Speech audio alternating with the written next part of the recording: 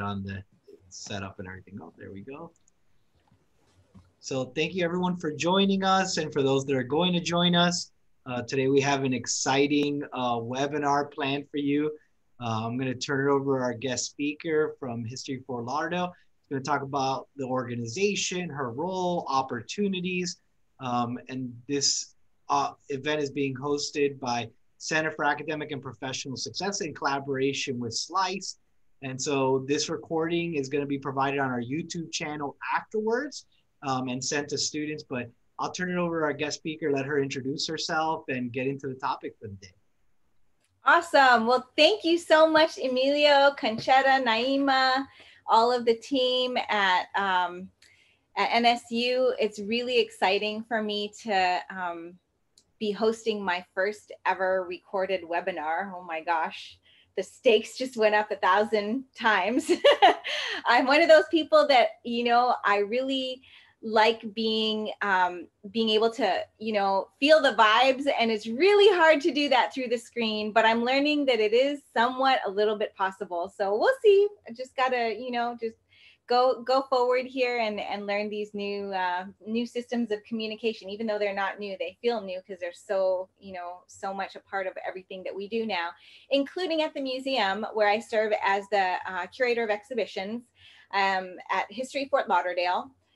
Legally, we're still the Fort Lauderdale Historical Society, but about 3 years ago, we found that that's too much of a mouthful, and people, have a hard time knowing who we are, especially if they're under the age of 62.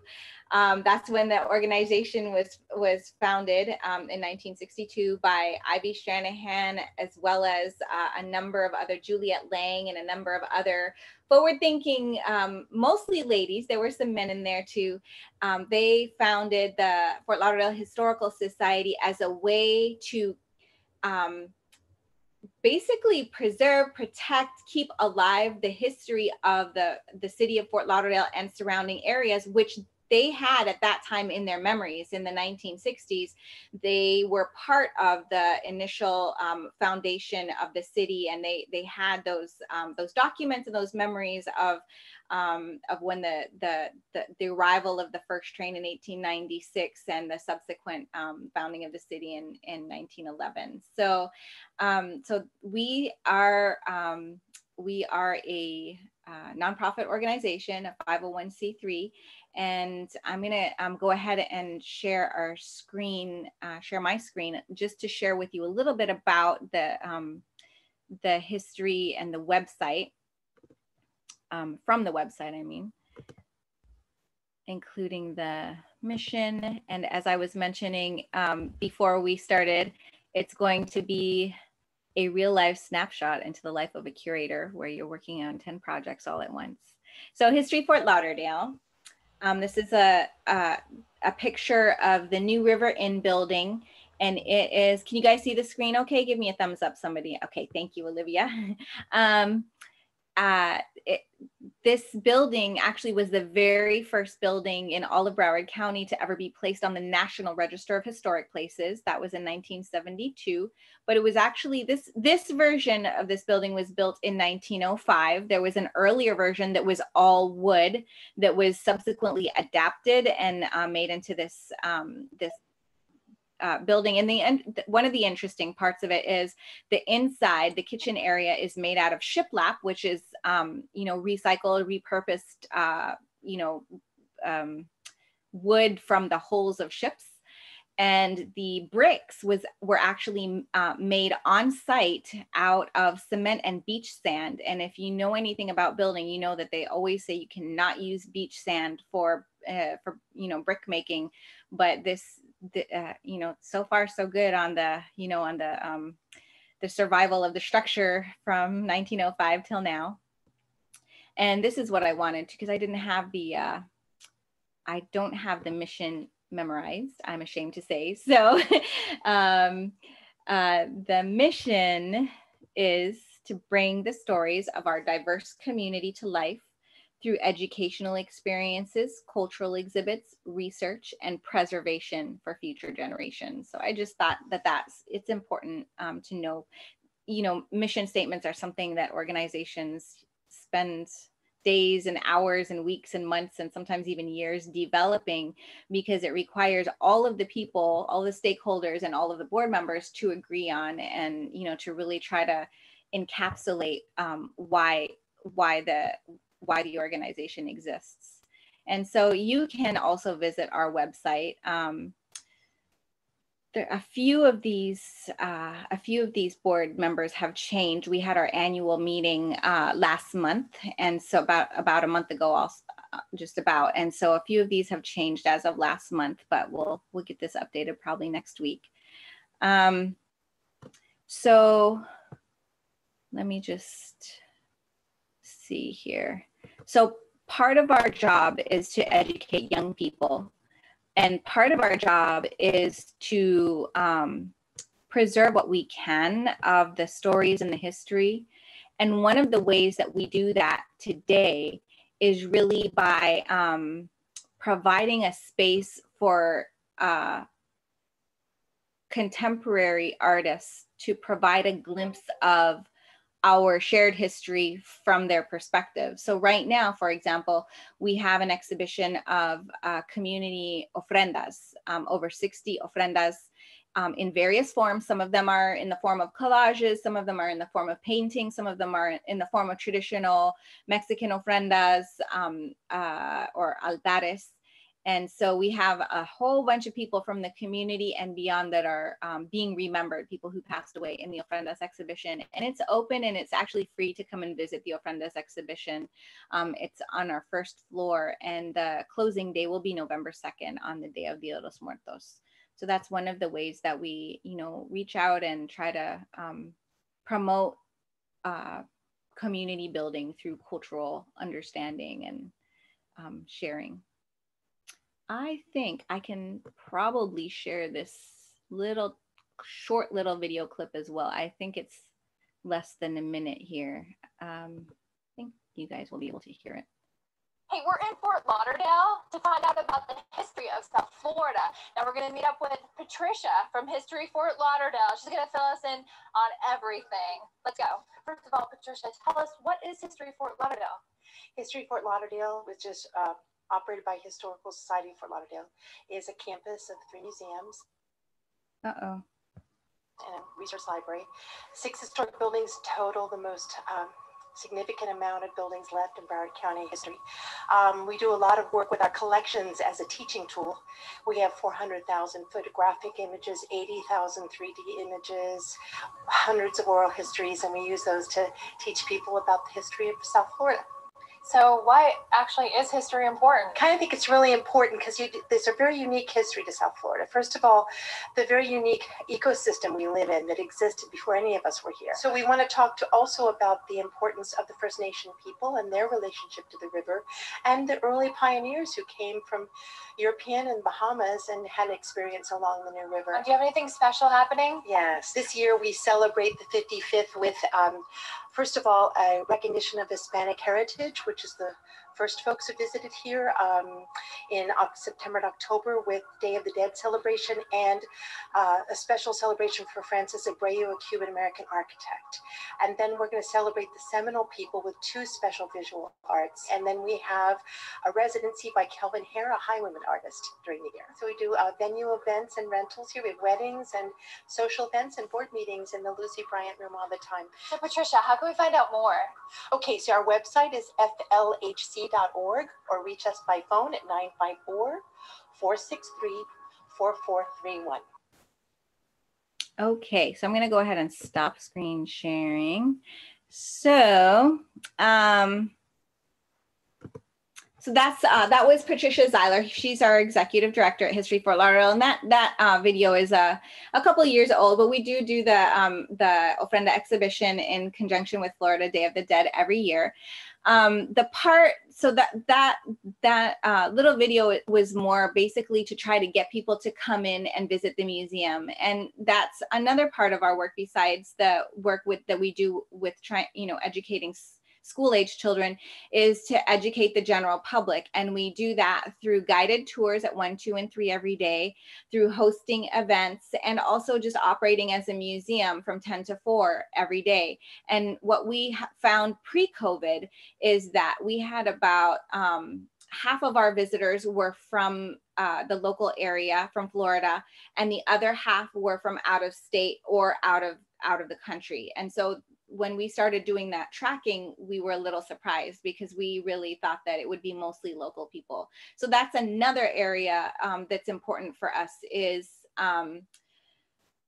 you know, a lot of people don't necessarily think about the importance of science and the humanities and social studies and statistics on the impact that those things have on nonprofit organizations. But just like any business, you know, like it's really important that that we have and that we're training, you know, a cadre of marketers, promoters, you know, accountants, business people, you know, social scientists who can develop surveys and collect the data and, you know, provide analysis that can then, you know, impact the programs that we're doing, the type of outreach that we're doing, where we're spending our ad money, stuff like that. My role is in the curatorial department. And so even within the curatorial department, we have the library and archive. We have the collections of 2D objects, which would mean maps, photographs, or printed photographs. And then we have also 3D objects, which would be, you know, anything that's, you know, like a hat or a bowl or a pair of shoes, or a gun, or, you know, anything that's 3D. And then we also have digital collections, and we have slide collections. So there's a whole bunch of different types of objects, each with their own, you know, kind of reference encyclopedia that's needed to know how to take care of it properly. You know, the way that you take care of a book is different from the way that you take care of an unbound manuscript, which is different from the way that you take care of a slide. And all of those, you know, it's tough because we're a fairly small organization, but we all have to, you know, be able to, you know, learn about each of, you know, how to take care of each of these objects. So that's one. The systems, how systems change over time. So because our organization was formed in 1962, a lot of the early records are only on onion skin paper. Some of them only handwritten, not even typed. I like the ones that are typed because, you know, it's hard to read old handwriting, but a lot of the records are just handwritten. So it's interesting learning, you know, how to deal with those, how to look through those old papers, because not everything has been digitized, how to prioritize the digitization. So that just gives you a little glimpse of the many, many things we do. We get research requests all the time, you know, and so we also have to, like, you know, try to get those done as quickly as possible, but then prioritize them with the other thing. Because that's the other thing is, you know, my title is curator of exhibitions, but sometimes I need to look for a photo order, or sometimes I might need to do a presentation to 10-year-olds, or sometimes I might need to do a lunchtime lunch and learn for, you know, the big wigs at Wakefield Corporation or whatever. Like what I might be doing on a different day is so, you know, you never know what to expect. And so you just have to, you know, be ready and just pivot and, you know, switch and be willing to be open. So I'm willing to take questions about the organization itself, but I do want to just go into an overview of the internship program itself, because that's why you guys are all here. And so, but it was important for me to give you that big snapshot, because the way that the internships are, the way that they've been most successful in my experience is when someone comes in with a specific interest and they say, okay, I'm really interested in this. And what we generally do is we design an internship around your interest, because the amount of stuff that we need to get done is like, I don't know if we'll ever digitize all 400,000 photographs. Like, I really don't. But even if we had like an unlimited amount of time and money and people, which we don't, but if we did, it would still take a really long time. And so we do actually, and I think that you guys might have access to this, we do actually have a formal internship something in place where you guys can get credit through the history department there at NSU if you set up an internship with me and Professor Kilroy. And that's available in the job description on our Handshake platform. We also are willing to work with other professors as well to set up something specific in other departments. Like if you're not in history, you're in a different department, but you want to set up an internship where you could get credit for it, then we just have to have a conversation and set it up with Conchetta and with the professor that you are, that you're working with. I'm going to tell you a little bit of a story so that you can understand of two of my favorite internships that we've had. Actually, there's three. But I'm going to tell you these two first because they're both, one of them was an undergraduate and then the other one was a graduate. And so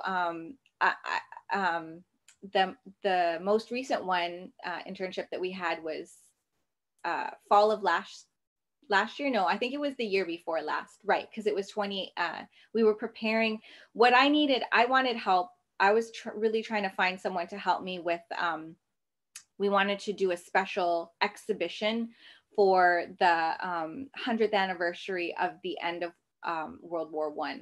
So 2018. And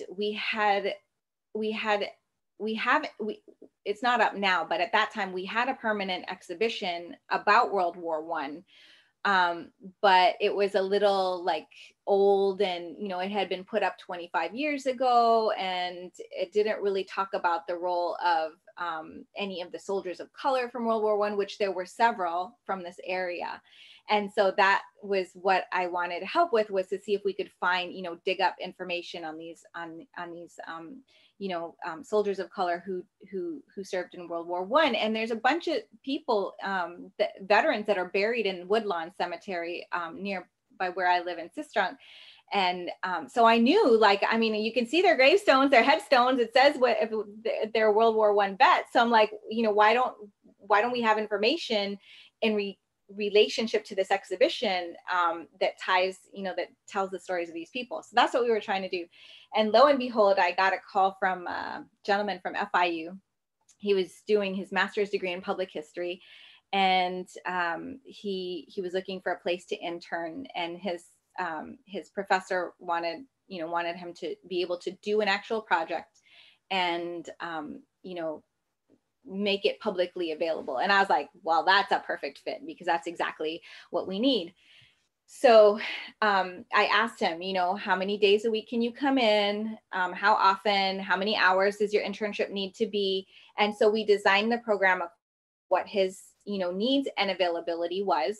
And so he agreed he was going to come in every week on a Thursday from whatever time it was. And so that's how we started out. And so I showed him all the resources that we have available, how to search them, how to, handle the photos properly, all of that. And so he did the research to try to figure out if we had records on those soldiers.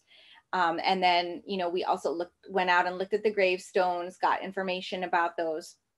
And in the end, what we ended up doing is we had on Veterans Day, November 11th, 2018, we had a bunch of the guys from the Legion came over.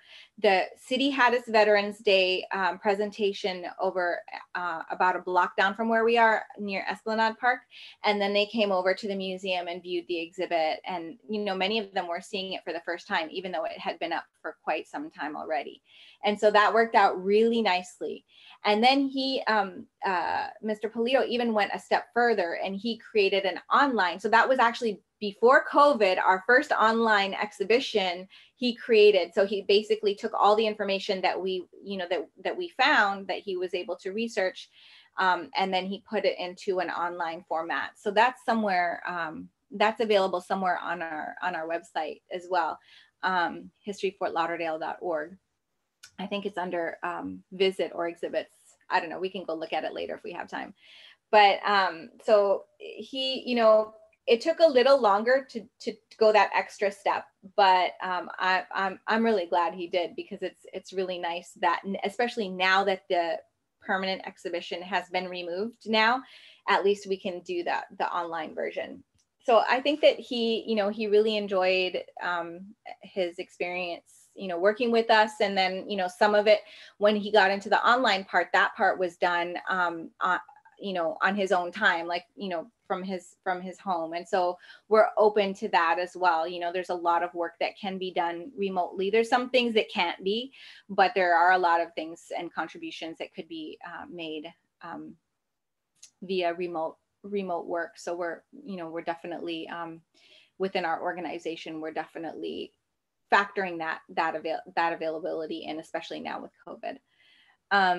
The other internship case study, if you will, that I would like to tell you about is Bailey Perlman. Bailey was an undergraduate student, again in history. She was going to the University of Delaware, and her classes didn't start until like February 1st. And so she called us up in November. She was like, hey, I'm from Fort Lauderdale. I'm going to school in Delaware. I have January off and I would like to do an internship. And I was like, oh, well, that's different. Okay. How many, when would you like to come in? What's your availability? And so we went through, similar process with her. She's like, well, I can come in this time to this time, Monday, Wednesdays, and Fridays, but only for January. So I'm like, okay, what could someone get done? What's something that someone could get done that I need help to prepare for, that could be done within this amount of time that she has available? And I was like, every MLK Day, we do this, this community outreach, and, we go out and we participate in the Fort Lauderdale MLK Day. It's outside, every year I have to try to get someone to help me. But, one thing that's missing from our presentations that we do to the schools and everything is what was happening, like even when I would watch my children at school, when they would study, Black history, what was missing was what was happening here in Broward County during the civil rights movement. What's the local history that relates to, these iconic national figures that we all read and hear about.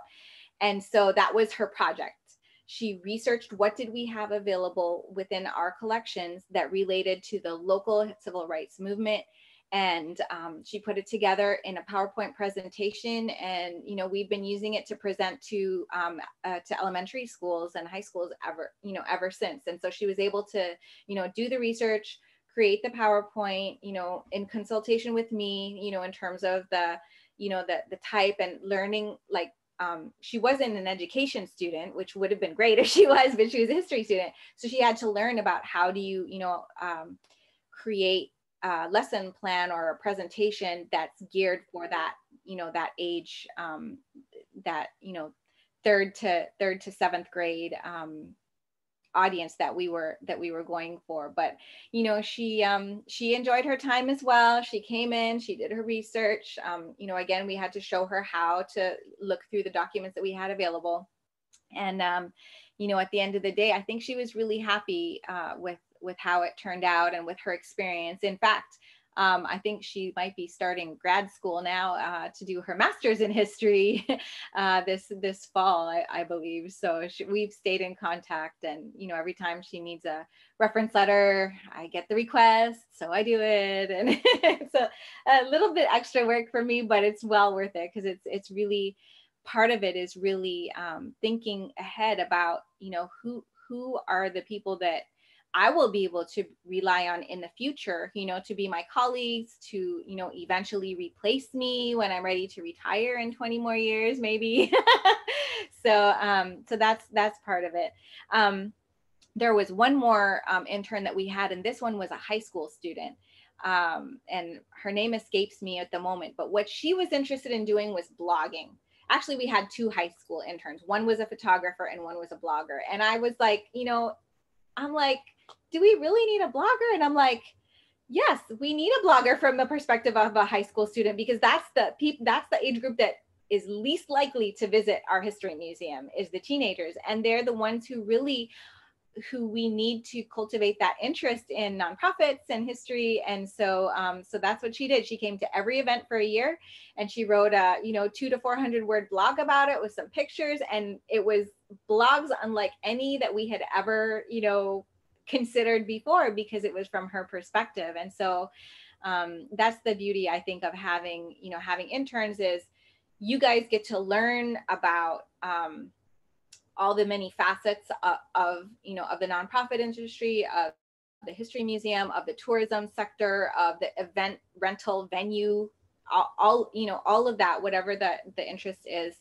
And even now there's the whole health, the whole added health issue. We have to have someone at the door taking temperatures all the time. Like, I never thought we would see this day in my lifetime, but the whole public health issue is a major operational aspect within our organization. Maintaining how many people we're supposed to have in each room.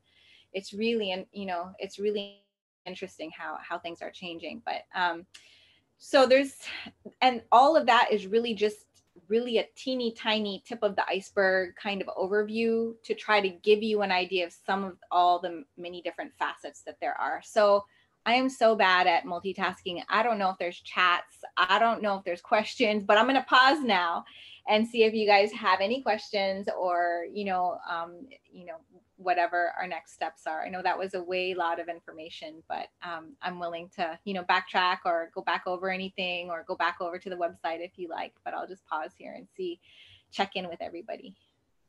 And you can, if you have a question, you can feel free to unmute your mic and ask it. Because I'm sorry, I can't do the chat and the presentation at the same time. My brain is not that multi-talented. Janae Joseph. Oh, Janae, hi. I know this lady. Oh, really? Yeah, you did about 4 years ago, you interviewed me for a project. We did a phone interview, and then you even sent me a transcript. Was that you? Are you a teacher? Maybe not. Maybe it's someone else with the same name. Probably. But, sorry, that wasn't an internship, but that was a lady who was she was doing some kind of project. She was a middle school teacher, and she was doing a project about education. And so she interviewed me for her project, and to see how do we integrate education within a museum setting. And that was really interesting, because then like mine was just one of several interviews, and then she put them all into a paper, and then she sent me a copy of it. And that was pretty cool. What was the teacher's name? Janae Joseph. It wasn't me. Yeah, I think you would remember. Yeah. But I'm a junior, and I'm also a history major. Oh, nice. So I'm kind of wondering of like what other steps has History Fort Lauderdale taken like during this time of COVID for people to work remotely, and like how does a museum operate during this time when like there's so many precautions that have to be put in place? Like, how do you guys get work done? Yeah, that's a really great question. And it's so, I mean, obviously we were shut down for 2 months, just like everyone was. But during that time, our executive director and our operations director still came to work every day, because someone had to check and make sure that the air conditioning stayed on. Someone had to make sure that, like the artifacts were safe, and so there are a lot of things that have had to go slower than normal. Like, for example, like I don't know if she's on the call. If she is, I hope she doesn't get too mad, but there is a librarian at NSU that's been wanting to come in and do some research and, about a specific thing. And it's just like, we always take research appointments, but right now we have to schedule the research appointments so far apart, like there cannot be more than 3 people in a room. And the librarian is like, very old. And so she just started coming back to work once in a while too. And so it's there's so like on a normal day in the museum, there's so many spinning tops of things to think about and you know, work with. But now with COVID, it just makes it a whole nother level. So so I'm one of the few people that are regularly working from home, but still, you know, like in the preparation of installing the Ofrendas exhibition, I had to be on site every day for like 4 days, like 12 hours straight a day, because, you know, there's some things that just they can't be done from home. Like there's research, I can, you know, do all the, you know, applications, articles, you know, research. If it's online based, all of that can be done from home. But if it's research with a photograph or, you know, one of the, you know, the letters, you know, 100-year-old letters, or, you know, like it, our library is not a lending library. Like, you know, all of our collections and our manuscripts and our books, you have to only, the maps, you can only look at them on site. And sometimes, you know, like digitization can sometimes damage things. So not every artifact is a candidate for being able to take a digital photograph of. So so it's, yeah, it's been something. And you know, a large part of our education component is usually field trips, you know, and there's very few field trips, you know, like Broward County Public Schools, there's no field trips this year. And so I've been trying to learn these digital platforms because there are virtual field trips. And so we had our first virtual field trip a couple weeks ago. And so I had to, you know, learn the Teams app and, you know, learn how to sign on. And so they're doing, you know, all of my colleagues and all the other fields that we work in are also doing their best to pivot and adapt. And so, you know, for the first time, we're intentionally making virtual experiences part of our exhibitions, you know, and that's had to happen, you know, like we always do like a Facebook live stream or whatever, but that's different from intentionally trying to provide a digital experience for people who, you know, would normally be considered our in-person audiences. And now, you know, because of COVID, we're trying to make every experience accessible on a digital platform, you know, and not just as an add-on or a glimpse in case if you didn't want to make it down, but as something that you could actually use to experience an exhibition. And, you know, it's not that it's something new, because, you know, have been, you know, we've been trying to deal with these ideas for some time, you know, like thinking about touch screens but it's just a whole nother reality to try to realize that this has to be like always thinking that we could get shut down at any time again, and digitization or digital platform might be the only way that we can, you know, that we can communicate, that we can educate, that we can, you know, try to inspire, you know, community building and history and preservation and all of those things. And so it's just, oh my gosh, like one of the first things that I did, like we had our right during the shutdown is when we had our Women's History Month exhibition, which, you know, like was photography, women's photography, but also thinking about the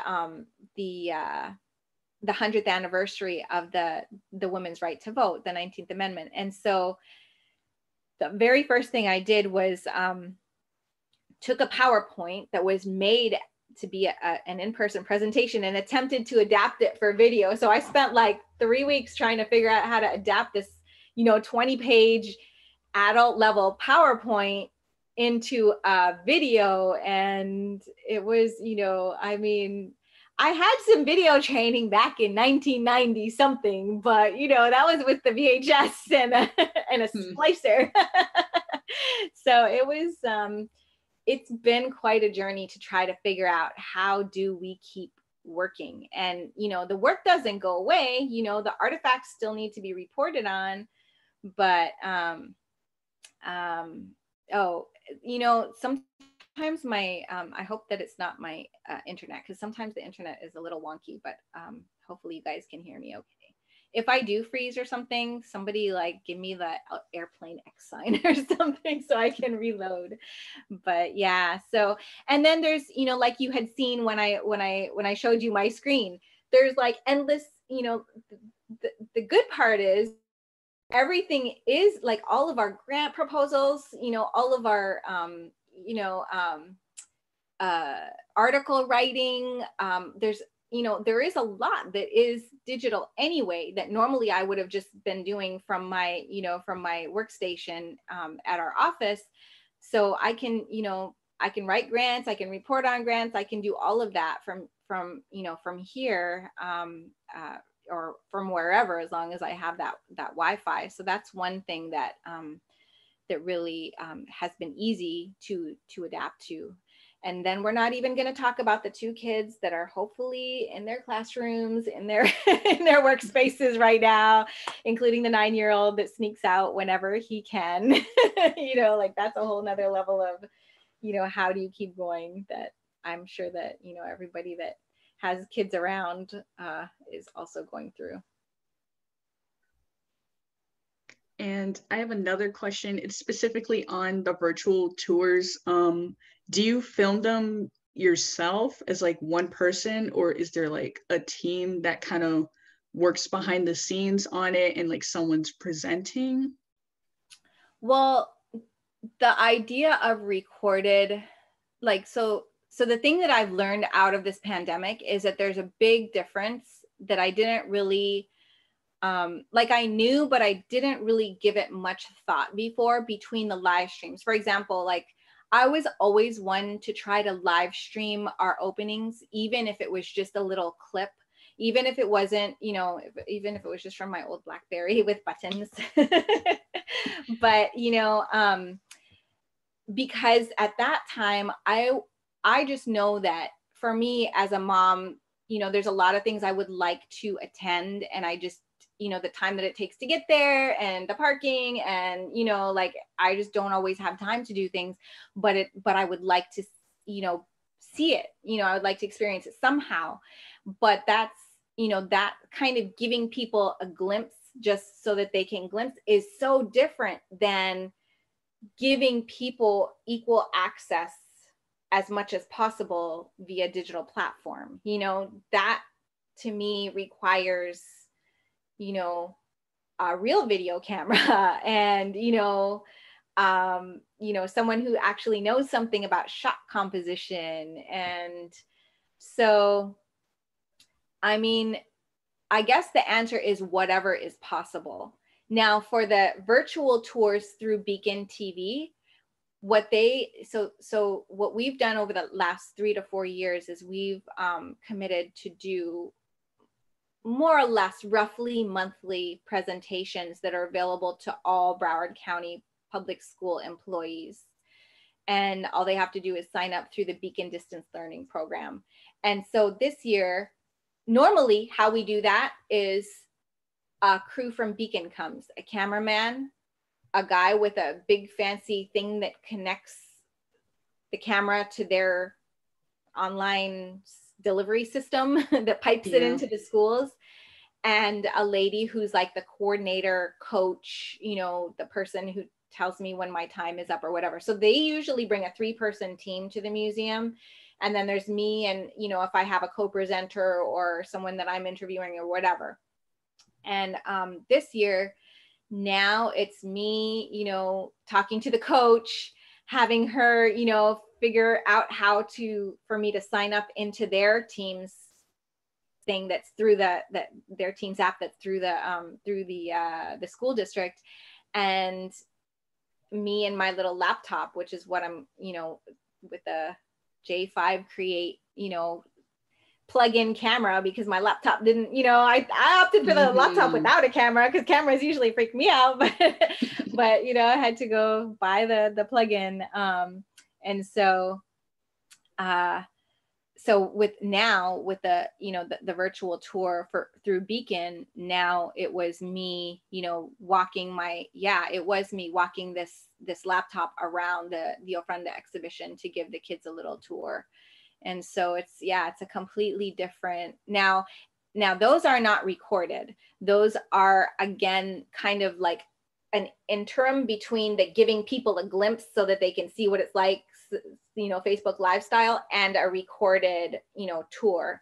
So ideally, I would like to have, you know, a 4-person crew, you know, camera A, camera B, sound person, and coach, you know, filming me to do an actual virtual tour, and then editing it, you know, according to how I wanted, and then, you know, full production video. That would be my ideal. But, you know, video production is usually about $1,000 a minute, and a tour would take, you know, I mean, even if I did a mini tour, it would at least take 20 minutes. So anyway, so that's a whole nother area to think about for budgets. But with museums, you know, most of our budgets, you know, we're writing grants now for 2022, 2023, you know, like, I mean, so it's been interesting this year to try to figure out how to do that, you know, that pivot. Mm-hmm. And then of course your whole team, you know, your financial team, your administrative team, your board members, like everybody has to have that same vision. And so right now it's a matter of, you know, like, oh, so where do we put our priorities? Do we create new in-person exhibits, or do we, you know, I don't know. It's, I mean, and knowing that the economy is going to be different, you know, going forward for the next little while, no matter what. It's, I mean, it's, there's a lot to think about, you know, there's a lot of things to think about and strategize about. Yeah. And I don't know if I answered your question, but yeah, it pretty much did, because also, like, I have a minor in digital media productions. Oh, wow. And I'm kind of like trying to fine tune like my videography skills and whatnot. And it's been kind of hard to, you know, especially do it in this climate, because you know, you can't really, you know, film any videos or shoot anything safely right now. But of course, like next year would be different. So with some of the issues that you're having with like digitizing the collections within the museum, or even virtual tours, I just want to see if there's like any way that I can possibly help with that. You could like, definitely help. I mean, with your skills, history, and you, like, you are so perfectly positioned for this moment in the world history. It's amazing. You could definitely help. I mean, there's so, you know, there's so many ways, because, you know, like what we found by looking at our website analytics and, you know, setting up a YouTube page a few years ago and looking at those analytics is, most people, when we post a video, whether it's on Facebook or Instagram or Twitter or YouTube, most people will watch for about 2.5 minutes, no matter how long it is, you know, like, but that's usually the amount of time that people will spend on average, you know, like even if it's like a 10 or like the women's suffrage presentation, it was like 20 minutes. I'm like, who's going to sit there and listen to 20 minutes? But yeah. I was like, but I have, like, in order to meet the requirements of this grant, I need to do something. So I just, you know, but it was an experiment, and, you know, like, I mean, I guess that's just what we have to do, is just try things and see how they work and be brave and, you know, learn and adapt, and, you know, just try to keep going. That's what I've been trying to do anyway. I actually have a question then for you as well, Tara, because it sounds like we have some people that are interested in getting internships with History Fort Lauderdale. How does a student apply for your internships, or get into that process, or how do they sign up for volunteer opportunities with you or with the museum itself? That's a great question. Thanks, Olivia. So there is actually, we have, there's this thing called Handshake, and you can apply through there. And like, if you apply through there, it'll send me a copy of your resume, and then that's how I'll know you're interested. Or you could also just email me. Like, I don't know what the, you know, like, I think in order maybe to get the, you know, credits or hours or whatever it is that's needed. Naima, are you going to help me out here? Thank you. I didn't want to interrupt you. That's why I was gonna comment. So being that this is a unpaid internship, of course, which is totally fine. We always encourage our students, to look out for opportunities that they are able, to receive experience. So what a student will do is, if they find an opportunity, or if they just come to you, sometimes they may skip us. Handshake is our online career platform. So all of our career advisors, our staff have access to it. All of our students have access to apply for opportunities. But if they say, okay, well, I want to receive academic credit, we just always tell them to come to career or CAPS. But what we do from there is that there's a portion that the academic advisor completes, just making sure that the student has the GPA for their particular college. And then what happens after that is a career advisor signs off. So they vet the opportunity, make sure that the location is at a safe site. Of course, we know history of Fort Lauderdale is safe. Right now, we are approving virtual internships, just because of the pandemic. In the past, we had not, but we are approving them now, and we are in contact with our colleges on campus to let them know that, we are approving virtual internships. Our point from the employer relations side, we just vet the employer to make sure that the employer is a legit employer, that they actually do have a commercial location. Although the opportunity will be taking place remotely, the organization still has to have a commercial location. And then finally, once we vet that, then we send the information off to the academic contact for that college. The academic college has the final say. The history contact is Dr. Kilroy, so he has the final say. He'll look at the job description, make sure that, of course, what's the details in the job descriptions in correlation to the student's academic progress, and then he will approve. So that's how that goes. And if he's missing anything, he'll always follow up. Hey, can they provide additional information? So we like to tell the employer and the student, okay, you need an offer letter. They say, well, what's supposed to be in the offer letter? And we provide guidance on, the details. So i.e., a summary of what they'll be doing, the requirements of the job as well. So yeah. So it's pretty easy. Thank you. You're welcome.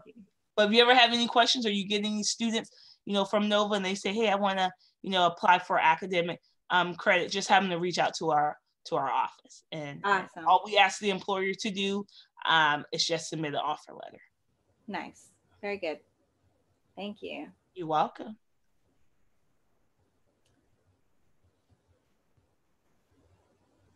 Are there any additional questions for Tara? And we have a great relationship with our College of Arts Humanities and Dr. Kilroy. He's always looking to build those relationships and provide great opportunities for our students. Any additional questions for Tara? Well, I hope that you guys will apply. And I hope some of the other people that watch this video later will apply. There was just one little personal note that I wanted to add too, is that, even though that right now, this is an unpaid internship opportunity, but, when Ms. Butler was talking about the process, it made me think about my beginning times at museums. And my first time working at the museum was actually when I was in high school. I worked for the St. Catherine's Historical Society as the fundraising mascot. So I went to all the events and, learned about how important it is to engage your community. And the St. Catherine's Historical Society was able to fundraise enough money and get enough, political buy-in in order to create a full-fledged what's now the St. Catherine's Museum and Welland Canal Visitor Center. And so, the experiences that I've learned over the years since then, in paid and unpaid, opportunities has really been the foundation of my ability to do this job, to problem solve, to be creative, to, know what the basics are about, museology really. And so really the learning, like I think the museum field is something that is really, you learn a lot by apprenticing. And so, I just want to encourage you in that way that, I know sometimes we can't take jobs that don't pay, but if you have that ability, the learning that you will acquire and the experience is really priceless. Absolutely. And that's something we always encourage our students, to do as well. Like you mentioned, if they can't, we can't control that. But oftentimes we like to work with employers. Compensation can come in many, forms. I had a student to get a great opportunity. The employer wasn't paying, but she was able to negotiate a gas stipend, and like they fed her lunch, every day. So again, don't dismiss an opportunity because you don't like the way it's, dressed. But there are ways again that we advocate for students. We chat with employers. The student does have to, transportation is an issue for them. They can get there, but gas can be expensive. And you'll be surprised, even some of the smallest organizations, they can say, well, you know what, we can afford to do a $25 a week stipend. May not seem big, but again, we really always encourage our students, if you can get that academic credit, that's a piece. I encourage that because I know that the student definitely has, a buy-in, if they're not receiving the compensation. But we definitely encourage students to do all types of opportunities, whether it's paid or unpaid. Not all organizations are huge organizations. So guess what? If you can get that experience in a small organization, and then maybe a following semester or the following summer, take that experience and go to larger organizations, that's totally okay also. Right. And I know, like, for a lot of organizations, including ours, when those few and far between paid job opportunities come up, they always get offered to the current staff and volunteers. Like, they're the first people that always get a chance to look at those before they go out to the public. So. Oh yes. So any questions for Tara? You guys are going to apply for those opportunities, right?